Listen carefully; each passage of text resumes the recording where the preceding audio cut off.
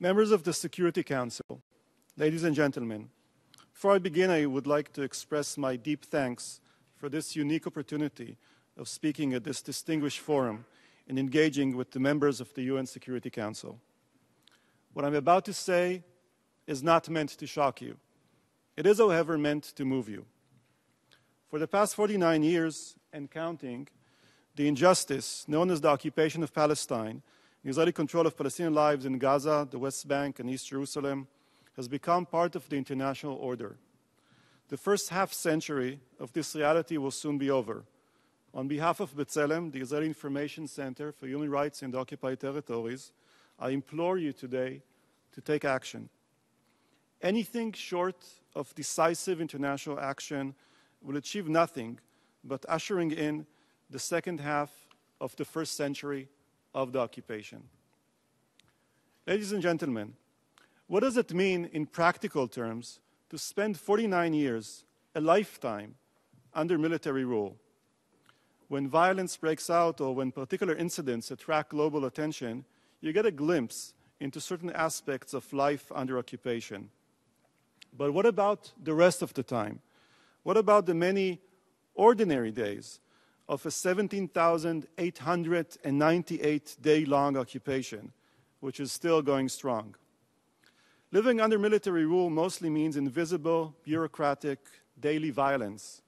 It means living under an endless permit regime, which controls Palestinian life from cradle to grave. Israel controls the population registry. Israel controls work permits. Israel controls who can travel abroad and who cannot. Israel controls who can visit from abroad and who cannot. In some villages, Israel maintains lists of who can visit the village or who is allowed to farm which fields. Permits can sometimes be denied. Permits must always be renewed. Thus, with every breath they take, Palestinians breathe in occupation. Make a wrong move, and you can lose your freedom of movement, your livelihood, or even the opportunity to marry and build a family with your beloved. Meanwhile, ever present are the settlements and the settlers. They are Israeli citizens living ostensibly in a first world democracy that somehow exists only for them beyond the borders of their country. This ever-expanding venture, its illegality notwithstanding, is to be found everywhere throughout the West Bank and East Jerusalem. Settlements encompass the built-up areas as well as the generous allocations of land around them meant for future expansion or special security zones. They mean checkpoints for Palestinians and bypass roads for settlers. They mean the separation barrier. And finally, they mean the fragmentation of Palestine into hundreds of isolated communities floating, or rather I should say slowly sinking, in a sea of Israeli domination. Who could possibly deserve to endure such conditions for half a century? Ladies and gentlemen, almost all aspects of this reality are considered legal by Israel. Israel's control of Palestinian lives is unique in the careful attention the occupying power gives to the letter of the law while strangling its very spirit. The occupation has so perfected the art of watering down international humanitarian law and human rights law as to render them virtually meaningless. Once military lawyers, state attorneys, and Supreme Court justices are done masterfully chiseling out legal opinions, all that remains is raw injustice. Show me a dead Palestinian whose killing must be explained away to ensure impunity, and there you will find a learned opinion by the military advocate general. Show me the 100,000 Palestinians ignored and neglected on the other side of the separation barrier built inside East Jerusalem, and I will remind you that even this glaring injustice has been pre-approved by Israel's High Court of Justice. Show me a plot of Palestinian land you wish taken over, and the civil administration will come up with the appropriately tailored legal mechanism. Of course, it must all be legal to achieve that end. Military training zones, nature reserves, archaeological sites, and above all, declaring thousands of acres state land. What state exactly? All these are successfully used in order to forcefully displace Palestinians and justify denying them access to running water or the power grid. Of course, such Israeli actions aren't successful 100% of the time. That would be too transparent. So once in a long while, maybe once in a decade, a low-ranking soldier might be put on a show trial. And once in a blue moon, a master plan for a Palestinian village will be approved.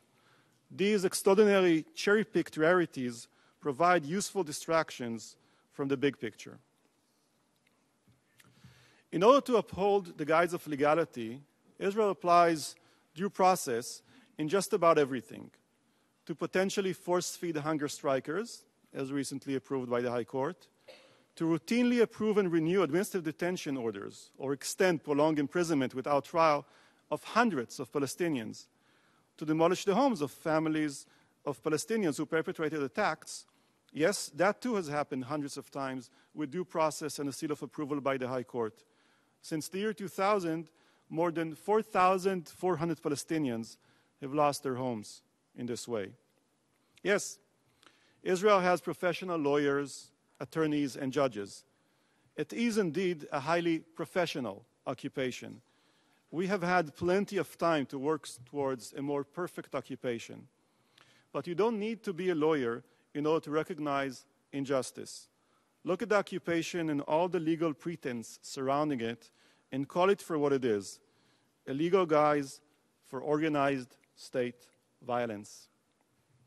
Ladies and gentlemen, Israel has systematically legalized human rights violations in the occupied territories through the establishment of permanent settlements, punitive home demolitions, a biased building and planning mechanism, taking over Palestinian land, and much, much more. Israel's military law enforcement system, if one can call it that, routinely whitewashes hundreds of cases in which Palestinians were killed or abused. Here are some figures. Israel has declared 20% of the West Bank state land. Israel generously allows Palestinians to build on 0.5% of Area C, the 60% of the West Bank placed temporarily under Israeli control a generation ago. Over the past decade, Israel has demolished some 1,200 Palestinian homes in the West Bank, excluding East Jerusalem, thereby rendering homeless over 5,500 people, half of them minors. East Jerusalem figures would raise these by roughly another 50%. In April 2016, there were about 7,000 Palestinians in Israeli custody. A quarter of them individuals remanded for the duration of their military court proceedings, and roughly 10% administrative detainees. And one final figure. In a quarter of the 740 complaints referred by B'Tselem to the military authorities since 2000, no investigation was opened. In another half, the cases were eventually closed with no action taken. And only in 25 cases were indictments served. And get this, during that time, the military authorities have physically lost track of 44 cases, more than the 25 cases that went to court. Israel insists that all this is legal under both Israeli law and international law. It is not.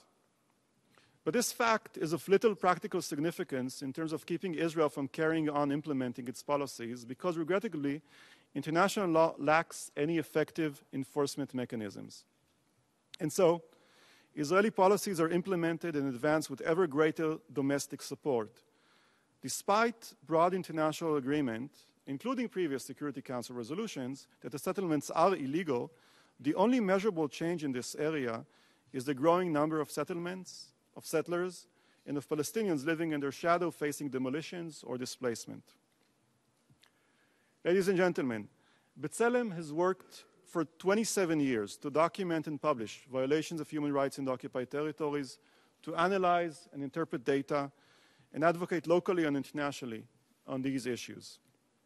We are not advocating for any specific political outcome. We are fighting human rights violations.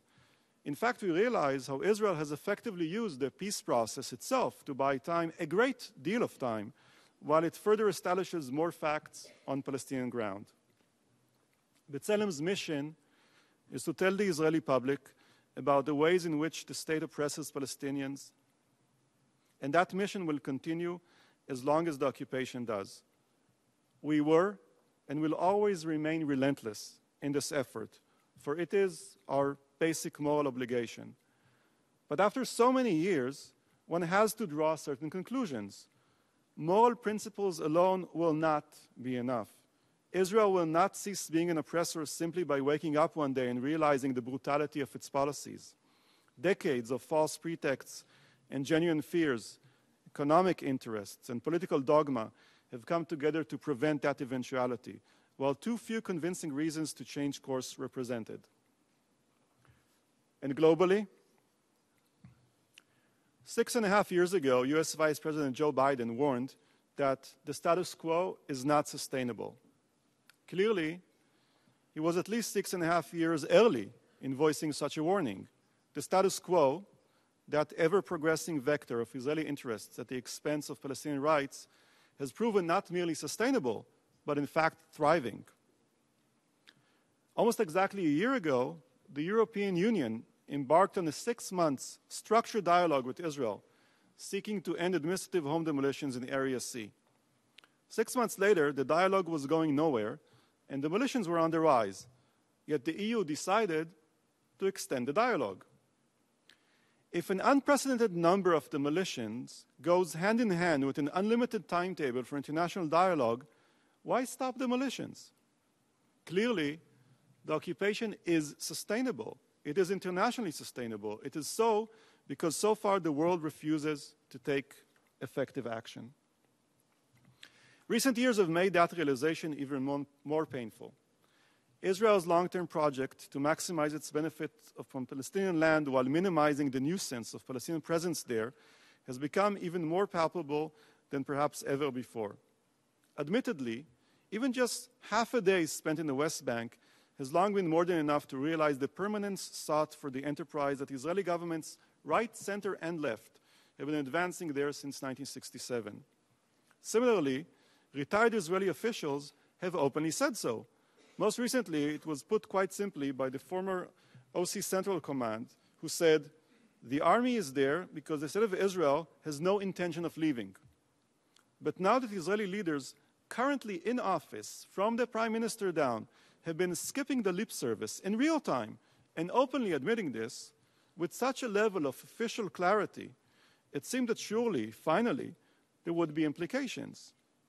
Was one naive to have that expectation? Perhaps.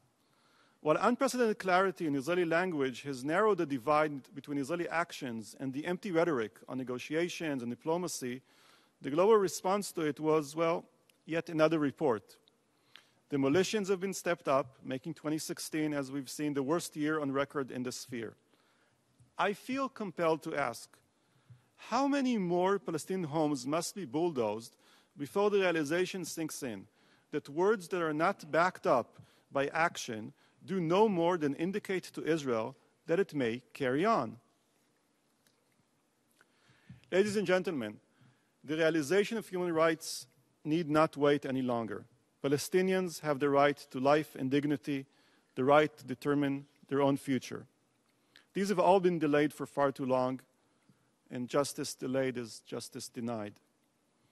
As Martin Luther King Jr. taught us, we know through painful experience that freedom is never voluntarily given by the oppressor. So the reality facing the international community is this. Absence of action not only effectively gives the oppressor a license to proceed without having to suffer too many repercussions, but also gives the oppressor the power to decide when will be the right time to start considering alternatives. Wait, demand Israel. Now is not the right time.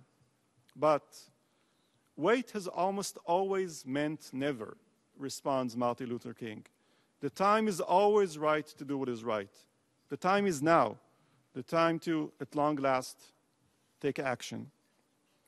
The UN Security Council has more than just power.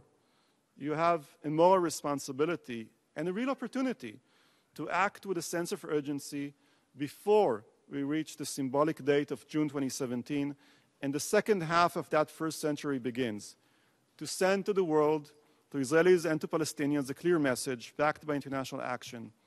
Israel cannot have it both ways. You cannot occupy a people for 50 years and call yourself a democracy. You cannot violate the rights of millions and claim international perks justified by hollow words about commitment to shared human rights values. Israel is a sovereign country established through international legitimacy, granted through an historic decision by this very institution in 1947. I am a citizen of that country. It is my homeland.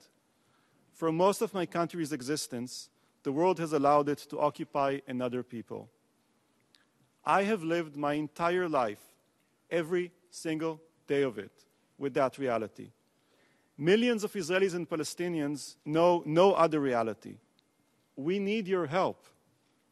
50 years of temporary occupation are too long for even a single person on this planet to accept such a contradiction in terms. The rights of Palestinians must be realized. The occupation must end. The UN Security Council must act, and the time is now. Thank you very much.